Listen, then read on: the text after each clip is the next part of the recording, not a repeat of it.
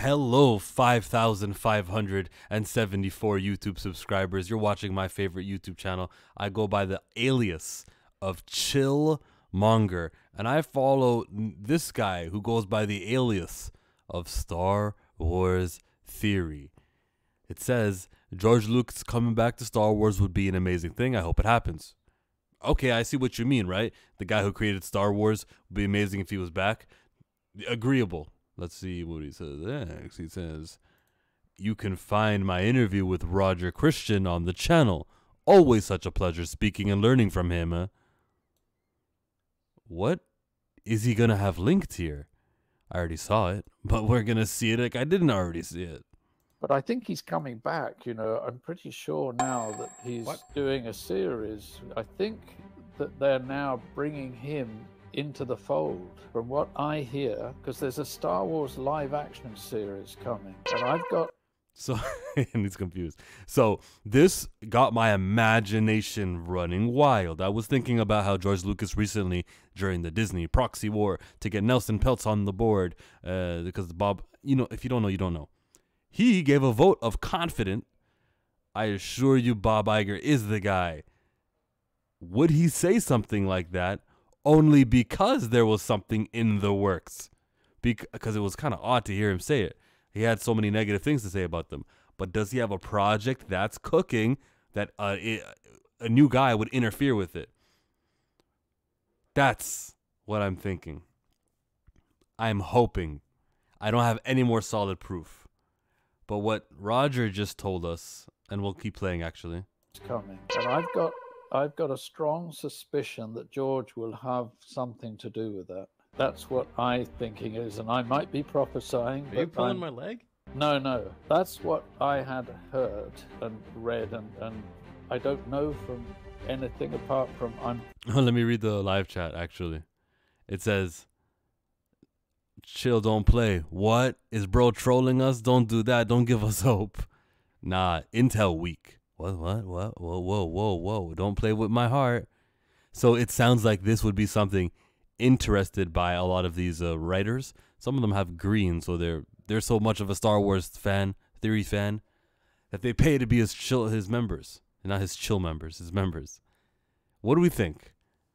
I'm prophesizing that might happen, because you've seen he's been very physically present there. He's been down on the sets and everything. Yeah. He's been down on the sets a couple times, but that's because he's friends with Dave Filoni, who respects him. And if is he influencing those stories, maybe? Is that why I like a lot of the live action TV series, not all of them? The ones that he's involved with, is that why I can see how they count as Star Wars? He left this because he wanted to raise a child. Family time. This was back in 2012, years ago. Do I want to spend all this time focusing on movies and this intellectual property? Or do I raise the child? Well, kids age. And it's been so long that now he's not necessarily needed at home to set the foundational years of a child. I don't know how old his kid is, but old enough to where I can believe that he can do a little project here and there, do more travel. And Dave Filoni has done such an incredible job of being George and bringing back everything that George... I always say, you know, and Dave gets a lot of flack just as George did, but he is the only sort of the closest thing we have to George there. I think. I think Jon Favreau does a good job too. I don't know. Yeah, he does. Yeah. With a few of the projects there, but yeah, no, he's fantastic. And the full stream is there. Oh, it's an hour and 26 minutes to hear what Roger Christian had to say about this project and the whole thing. How believable is it to you guys? Hopeful. Yeah, and it would be nice if Kathleen Kennedy's at the next convention. It'll be in Japan next year. And she goes, I'm the producer of this project. Ooh, but I'm not the producer of that one. Nani?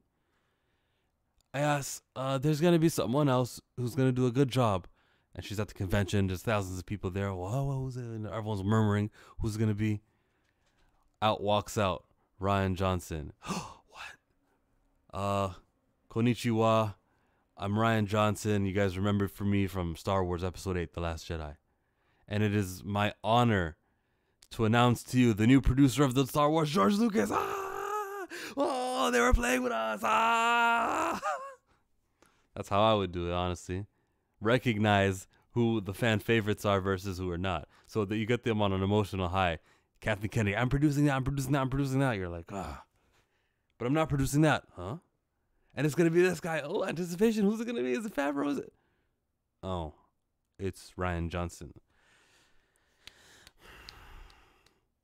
He's announcing George Lucas, the maker's back. The emotions that we would be going. That's what I would do. If I was in charge, Bob Iger. You've taken ideas from me before. One of my best ideas I tried to give these guys, if they're watching, is that Disney Plus shouldn't be like Netflix, which is just a library, thumbnails, and click on that, click on that, click on that. Have some character. You have characters. You can invent a character. Call him whatever. His initials will be TV. So I'm making up a name now. Titus Voorhees.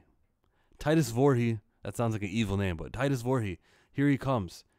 He's on the screen right on the lower corner, and he's like, welcome to Disney Plus. Hey, kids, check out this new show. And then, you know, you don't want to watch that. You want to watch like a adult thing, right? And then here comes Titus's dad. I got it from here, Titus.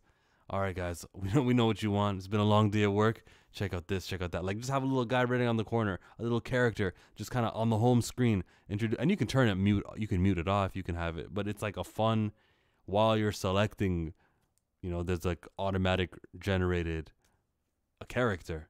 And then one day, that family that you just invented for Disney Plus, one day they'll have their own movie. And it'll be familiar characters, so there's already built-in fan base who already like them, who've been laughing at their jokes for years. Now let's watch the movie. It's so simple. Or you can use your classics, Mickey Mouse. If public domain is going to run up for him and you don't want to use them, go Moana. She's relatively new, and you'll have her for 100 years. Use Moana to be there. You see that? You should watch it. Disney, I got ideas for days. George Lucas is a good idea. You can use more. I got 5,574 subscribers, so I must be doing something right.